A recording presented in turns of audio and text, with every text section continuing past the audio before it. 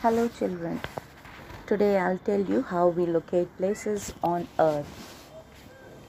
Latitudes and longitudes help in locating places on the earth. They form grids which enable us to locate places. Now let's learn what latitudes are. When we look at the globe, we find imaginary horizontal and parallel lines that run from east to west. These lines are called latitudes. There are 181 latitudes. Among the latitudes, the equator is the longest and the most important latitude. The latitudes are measured in degrees and the equator is at 0 degree. The North Pole is at 90 degree north and the South Pole is at 90 degree south.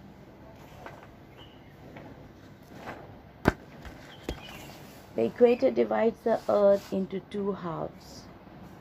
The half that is above the equator is called the northern hemisphere and the half that is below the equator is called the southern hemisphere.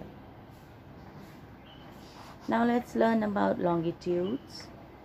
The imaginary vertical and parallel lines that join the north and the south poles are called the lines of longitudes or meridians.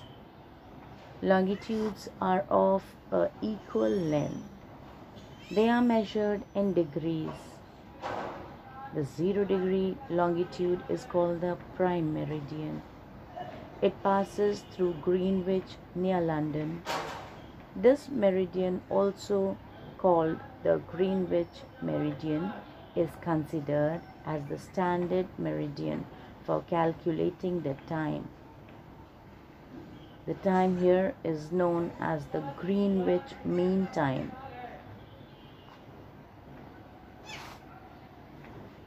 Let us see how to locate places. Locating places on Earth is a very difficult task as it is spherical in shape. In order to know the location and direction of places on Earth, a set of defined method, or you can call it a technique, has been developed which involves the use of imaginary points, the latitudes and the longitudes. The latitudes and the longitudes crisscross each other, forming a geographical grid system. The points on the intersecting latitudes and longitudes reveal the location of a place on Earth.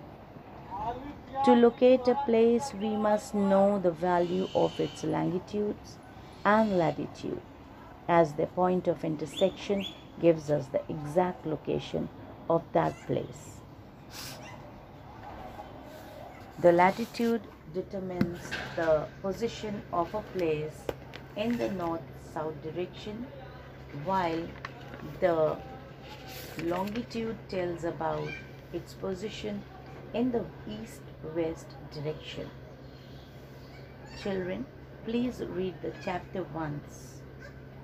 This is all for today. Have a nice day.